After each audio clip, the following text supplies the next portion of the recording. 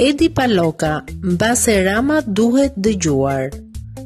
Deputeti i Partisë Demokratike Edi Paloka ka reaguar përmes një postimi në Facebook, ku i është përgjigjur reagimit të një dite më parë të kryeministrit Edi Rama mbi protestën e opozitës.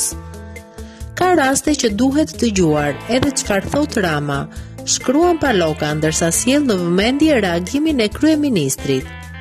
Dy protestat e fundit kombëtare të zhvilluara brenda parkove, qoftë për pjesëmarrjen, qoftë dhe për vendosmërinë dhe duke marrë parasysh të gjitha rrethanat dhe situatat që u krijuan, do të bënin të reflektonte çdo njeri normal.